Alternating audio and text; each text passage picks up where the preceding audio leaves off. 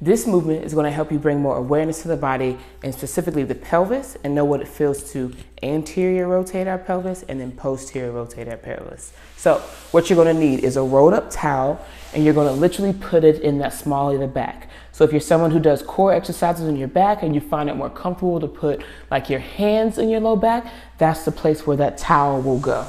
Feet flat on the floor. I want you to find your pointer fingers, find your thumb. There's these two bones on the front of your pelvis, and that's why I want you to put your pointer fingers at and try to wrap your thumb around your hip as much as you can.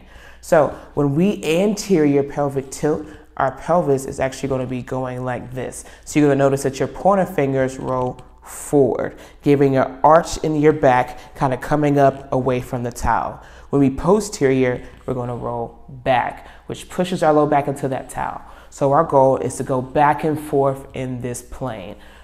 Pointer fingers on that bone in the front, feet flat. We're going to anterior tilt and posterior into the towel. Hold that for about 3 seconds.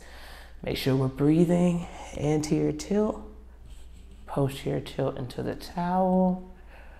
Make sure we're breathing. One thing we're going to make sure we do is that we're going back and forth like this, and that we're breathing as much as we can through our diaphragm, all right?